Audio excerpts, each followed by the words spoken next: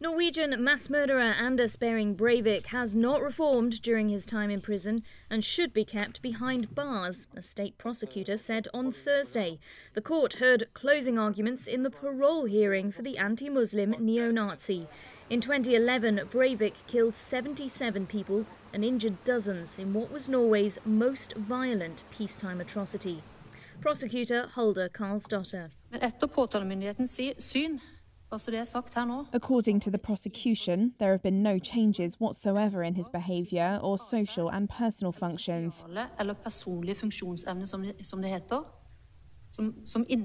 which means that the court can have no other opinion about his imprisonment than what was reached in the 2012 verdict.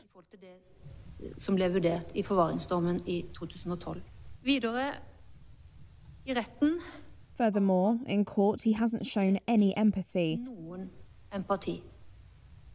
No empathy or compassion with those that have been directly affected by this case.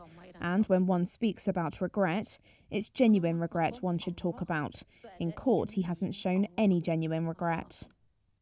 The prosecution on Thursday provided a detailed account of the cases of 33 survivors who were shot, many of whom were hit multiple times and injured for life. The 42-year-old is serving a 21-year sentence, Norway's maximum, but it can be extended indefinitely if he's deemed to be a continued threat to society.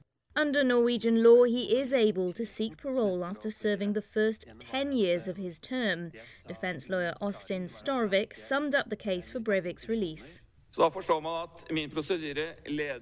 My argument leads me to where today I support his request for parole, because the very strict rules to deny parole haven't been fulfilled.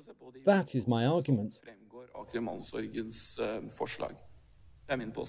During the three-day hearing, the court heard from a prison psychiatrist who testified that Breivik's capacity for violent acts was undiminished.